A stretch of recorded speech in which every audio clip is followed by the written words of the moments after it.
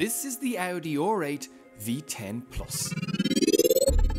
It's got a massive 5.2 litre naturally aspirated V10 engine with 610 brake horsepower and 560 Newton meters of torque. It goes from 0 to 100 in 3.2 seconds and reaches a top speed of 330 kilometers an hour. And this is what it sounds like.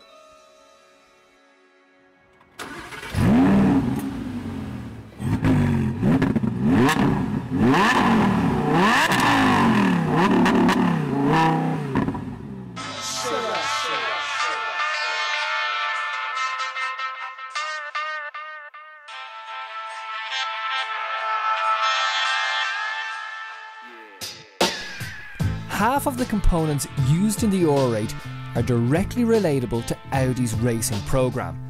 It's a half race car, half road car.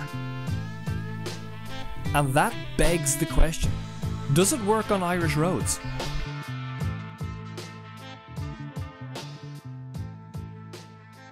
You see, unlike some other supercars, I think you can use an R8 every day in Ireland. And it's all thanks to the very clever way that Audi has designed it. Let me explain it on this totally made up graph, but I think it serves a purpose. This is the comfy to sport graph. So up here is maximum comfortability. Here, maximum sportiness. Now let's take an Audi A6, regular 2 litre diesel automatic. It's really comfy, not all that sporty. It sits around about there. Now let's take a really sporty Audi, something like the Le Mans winning cars.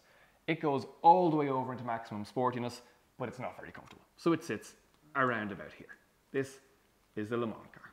Now, the R8, where does it sit? Well, there is no doubting that it's very sporty, but it also happens to be quite comfortable as well. And I think it hits a bit of a sweet spot in terms of supercar design. And let me explain how they've done it.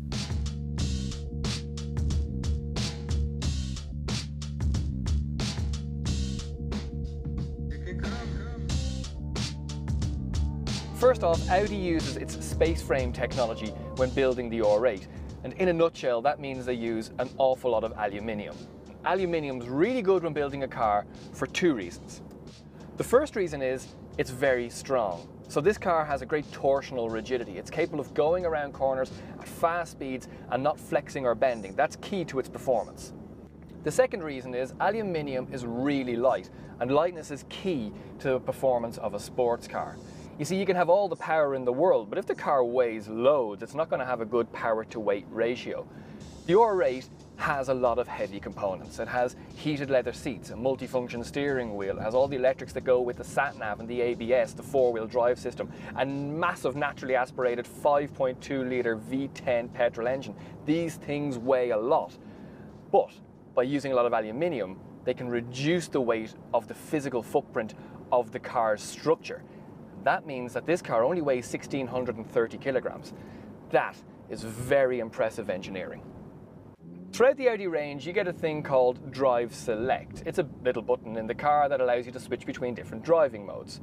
So you have things like efficient, or comfort, or dynamic. And in a regular Audi A6, to take that car as an example again, comfort feels very comfortable and dynamic feels slightly more sporty, but still, if I was to sit into the car, blind tested, and was told to drive for 50 or 100 kilometers, would I know what mode I was in? I don't think I would. However, the modes in the R8 are like night and day. I think I can best explain the difference between comfort and dynamic in the R8 by comparing it to a Victoria's Secret's lingerie model. Bear with me here. You see, in comfort mode, this car is really easy to live with. It's quiet, it's sedate, it's comfortable through the gears. I have the exhaust in standard. I'm not making too much noise or drawing attention to myself.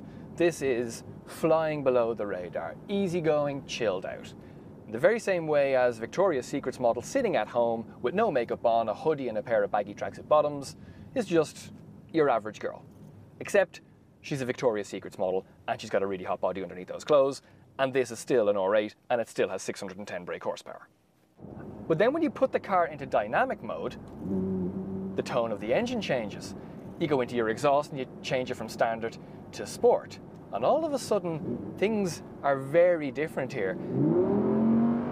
It's like the Victoria's Secrets model standing at the end of the runway. She's got her bra, her knickers and her wings on, and she's ready to go out and have a party. It's a carnival, it's a song and a dance. This car is just playful all of a sudden. The down changes blip the throttle. This is a sense of occasion that you get. But when you're coming through a town and you don't want to draw too much attention to yourself, you can quiet it all down again, put it back into comfort, turn the exhaust off, and everything is back to normal. But I think the most impressive thing about the R8 is that for all its very clever engineering, and it does have some brilliant engineering, it's the fact that this car has a personality and a charm that really is so endearing, and it's something that you can't design into a car. It either has it or it doesn't, and the R8 has a wonderful personality. That's a golden opportunity.